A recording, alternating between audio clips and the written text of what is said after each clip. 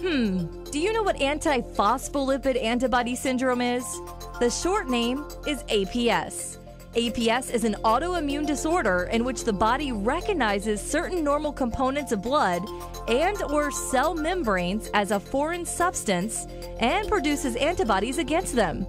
APS is associated with blood clots, heart attacks, strokes, migraines, miscarriages in women, and lots of other health issues. The APS Foundation of America was founded to bring national attention to APS for research, funding, early detection, and eventually prevention and a cure for APS.